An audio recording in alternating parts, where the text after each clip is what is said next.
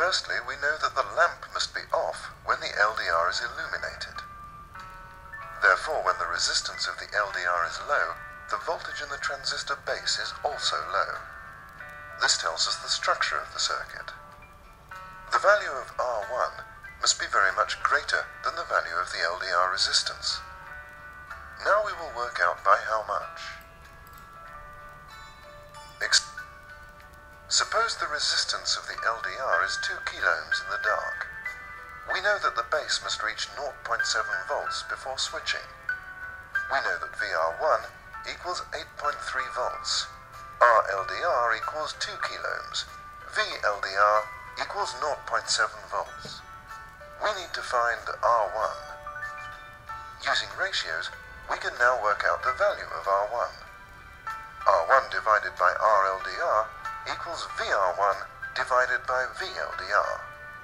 That equals 8.3 divided by 0.7 equals 11.86.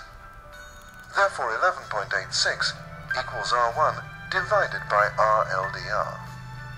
Therefore R1 equals 11.86 times RLDR equals 11.86 times 2 kiloohms.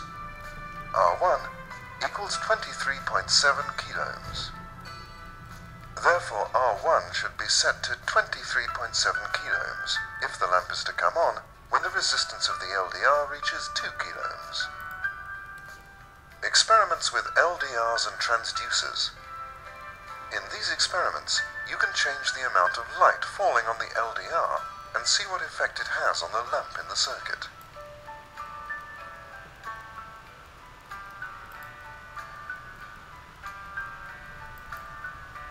If you want the lamp to be on when it is light and off when it is dark, simply reverse the positions of R1 and the LDR.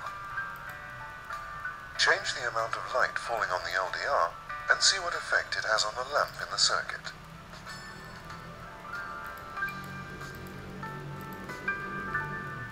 The following animation shows a real-life application for the previous circuit. As the car's reversing lights get closer to the wall-mounted sensor, they reduce the LDR's resistance. At a certain point, they will cause the voltage of the transistor to rise, lighting the warning light. Note, as the reversing lights go out, so does the warning light. The distance from the wall at which the warning light comes on can be adjusted using the variable resistor in the circuit. The previous circuit was a very simple electrical system. All electrical systems, no matter how complicated, can be split into 3 sections: input, process, and output. The previous circuit would be split as follows: LDR, transistor, lamp. To take a more complicated example, let us look at a CD system. In its most basic form, the input is provided by the compact disc. The process occurs in the CD player, and the output is provided by the speakers.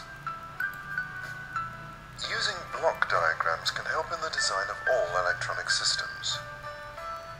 Example: give the block diagram of a burglar alarm. Always think input, process, output, which in the case of a burglar alarm becomes sensor, latch, warning device. Some more systems. The too cold to hold alarm. In these experiments, you can change the temperature of the liquid and see the effect it has on the circuit.